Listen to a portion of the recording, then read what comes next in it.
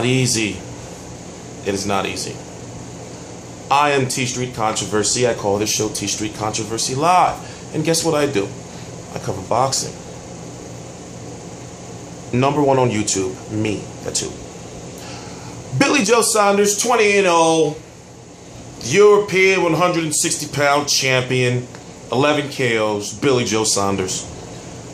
Chris Eubank Jr., son of the Hall of Fame. Chris Eubank Sr., 17-0 with 12 KOs.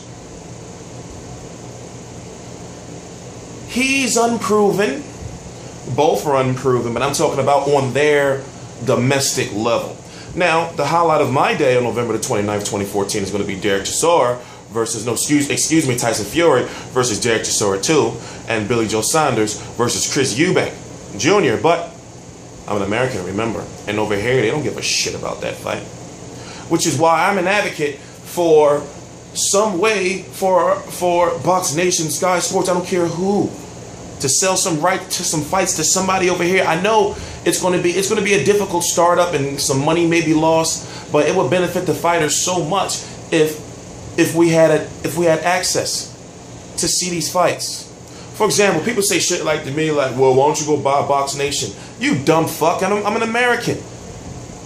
The currency and all that stuff, and I don't like no Bitcoin. I'm not, no way. Anyway, long story short, moving on. Chris Eubank Jr. is unproven. And you're going to say Billy Joe Saunders is unproven. Billy Joe Saunders has 11 knockouts, 20 wins, 20 fights.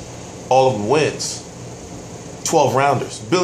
Chris Eubank Jr., if I'm correct, what was it, the 4th round or the 5th round? He's never been to the 5th round, if I'm correct. Also, he fights in burst. So, with his style of his stalking, his prey, and all this,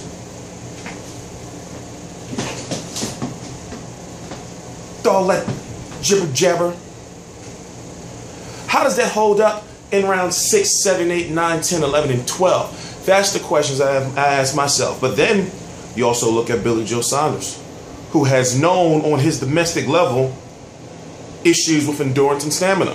I gotta shave the hair in my nose. Oh God, it's my nose. Anyway, sorry guys, I'm being rude. I want to dig up there. I would do it on camera. But listen, I look at it like this. I like both fighters. Who is more marketable? Chris Eubank Jr., of course. You know, this is going to be funny. I swear I had a dream. I saw like, no, listen to me. I'm not no freak or anything. But listen, I had a dream. Like, I see Chris Eubank Jr. getting out the shower. And he get in the mirror, look in the mirror. And he looking at himself like, butt ass naked. You see his pop just slide over like, you're going to hold out as long as you can. They're going to want the fight. And then he's sitting there looking at him like he's a specimen. I don't know, yo. I don't know. Them two freak me out, yo. Them two freak me out. But you would have to watch their fights to understand what I'm talking about.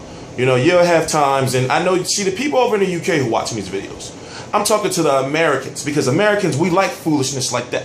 We like foolishness like that. So when I see a fighter sitting on the stool, and he's sitting there, and then the pop come over, and the pop just looking at him, you'll have Chris Eubank Sr. come over like in awe, like, my God, and then looking at his son, like, what is this animal? But, you know, how does that win fights? This is a very big fight.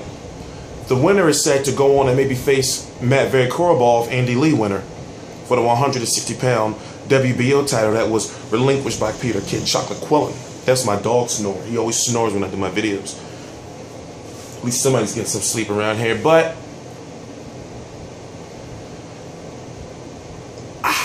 I don't believe that if I was to pick one fighter who I would think that would be ready to be a world champion right now, maybe, is Billy Joe. He's the better boxer, the better fighter, but yet we see this dominant force in Eubank Jr. But if you've seen things about Eubank Jr., and I forgot what fight it was, even though he beat the dog shit out of everybody he's faced, if you see, like when he's doing all that stuff, he be getting hit. You know, so he's defensively flawed, and I'm thinking like, okay, well, what if you're not going to be doing which is your true fighting style? What is your true fighting style? You're not going to be getting in there with no Golovkin, and even you're not going to be getting in there doing all this, you know? Like, I want to know, like, what does he do? I guess he's a pressure fighter, power puncher. I know he's got an uppercut from hell, but